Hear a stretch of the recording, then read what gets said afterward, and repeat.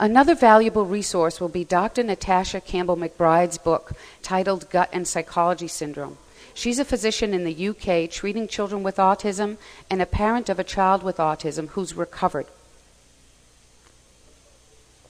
She starts her treatment with the treatment of parents, and she believes, like many of us, that autism begins in the gastrointestinal tract and that the damage starts with abnormal flora.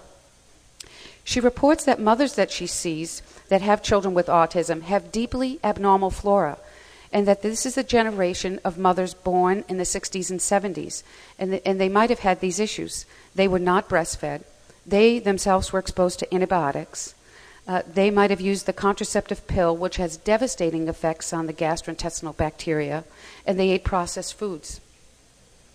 That combination, she believes, set up women to deliver babies with abnormal flora, and therefore an abnormal maturation of the immune system.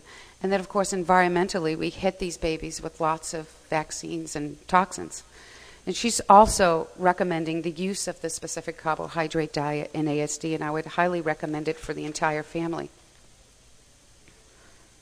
Now, the specific carbohydrate diet was designed to help people with bowel problems, not specifically for children with ASD.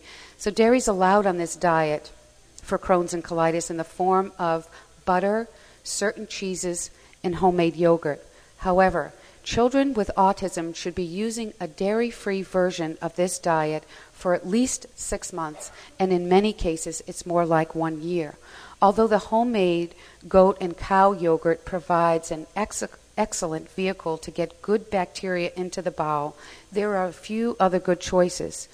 Families are using nut yogurts. They're using probiotics, which are good bacteria in a pill, or they're fermenting foods. What Julie Matthews talked about yesterday is an excellent way to get good bacteria into the bowel. So many families use coconut oil in the recipes in place of butter, squash in place of the yogurt, and sunflower or safflower oils worked well for baked goods. And this is a dairy-free version of the specific carbohydrate diet that actually Dr. McBride is using. So in our practice, we have the avoidance for at least 6 months. And then when you initially add in some dairy, and actually ghee, it doesn't have any casein in it at all. But it's a solid fat that many families find very helpful to cook with.